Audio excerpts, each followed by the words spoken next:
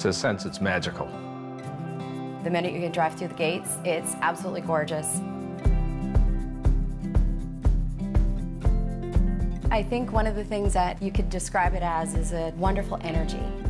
It's an adult playground. It's awesome. It really is. Yeah. As far as activities here, we take full advantage of that.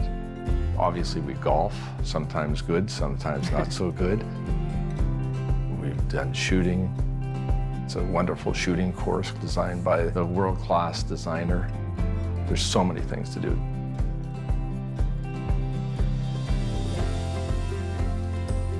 One really neat one is the horseback riding, and we actually had a chance to try that, and a lot of fun, and you actually go along the ocean.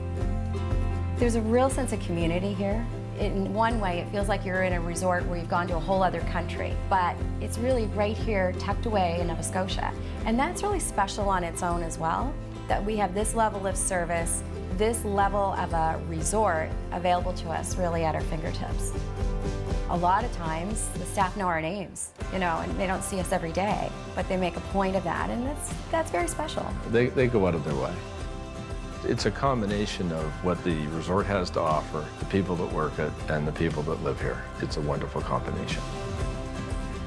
This essentially is our second home. And this is where we come to relax and unwind. Every time we come here, we just feel very lucky to be here. Absolutely.